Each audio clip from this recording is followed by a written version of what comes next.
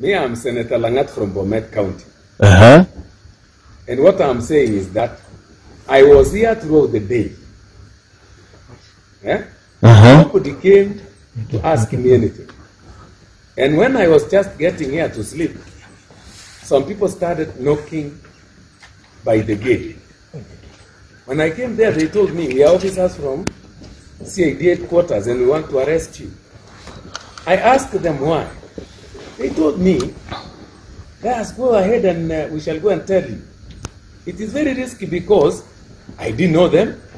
I don't know where they want to take me. And that is why I decided not to open the gate.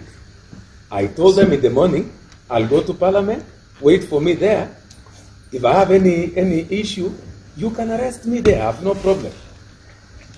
I'm here alone. There is nobody in this house. All of you can come and get inside this house and you will realize that I'm alone. So if I had allowed them to take me, who would report to anybody else that I've been arrested? That is what I fear. So they did explain to me why they wanted to arrest me. They just told me that they are officers and they want to arrest me. And then one of them was telling me, if you had cooperated yesterday and be taken where you had been told to go and hide, we will not be here. Tell them they wanted to quarantine. They wanted to. I had been called yesterday from Bomet by a county commissioner that I should go there so that I be quarantined, so that I don't appear in Parliament the following day. Correct. And when I refused, he told me you will be arrested. So I was expecting these people. I even told some of my colleagues, Senator Kericho, I told you I'll be arrested simply because I've refused to go to Bomet, so that in pretext of being quarantined, I would not be able to vote tomorrow. So I want to tell these people there is no need of all this. I've talked with the speaker, I've talked with Pogisho, I've talked with everybody, and I've got the evidence. Correct. Yes. I'm being threatened from every corner, and I'll produce those evidence if anybody wants. Because I don't want to be threatened simply because I'm being told go and hide so that Milko can vote another senator from Bomet. So my question is, why are you following me? Why? Why are you threatening me? Where do you want to take me at night?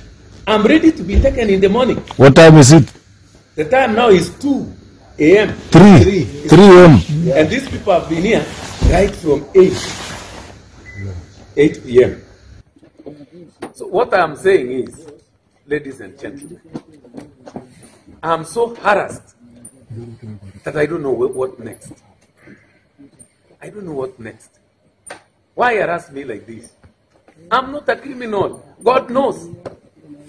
I would wish even all these people come to my house and search right now.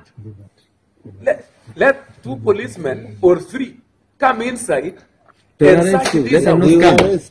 Stay in this house until morning for everybody in this estate to come and search if there is anything. Don't worry, Senator. Hata kwa Malala wako tu hivi. Hata kwa Malala wameenda hivyo. Hapo peke yako. You mean? Malala wamefika 3. So what I'm saying is, I have talked with all the others. And they have confessed that. And they have confessed that they don't want you to vote. That my being hunted. And you have evidence. I have evidence. Yeah. That being hunted. And I have evidence. And he has evidence. That is my lawyer. I've sent to him the video recording. Correct. I have everything. And I have sent elsewhere already. And we shall fight this forever. This is not how to handle things.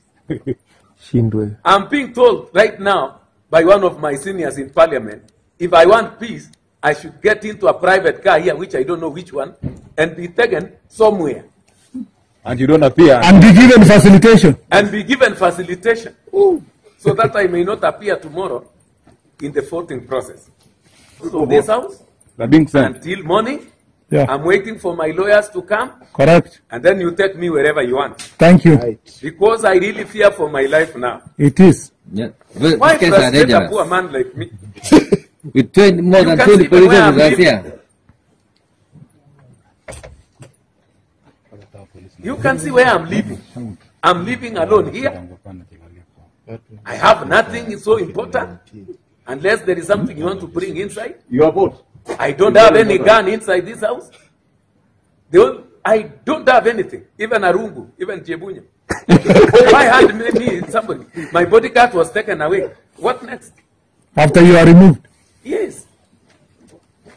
I'm not a dangerous person. So I don't know why. I've really persuaded everybody to let you go and you come in the morning, take me where you want. And it is good that everybody who has called me is telling me you don't have any criminal Charges. charges against you. Don't vote. That is the criminal charge against me.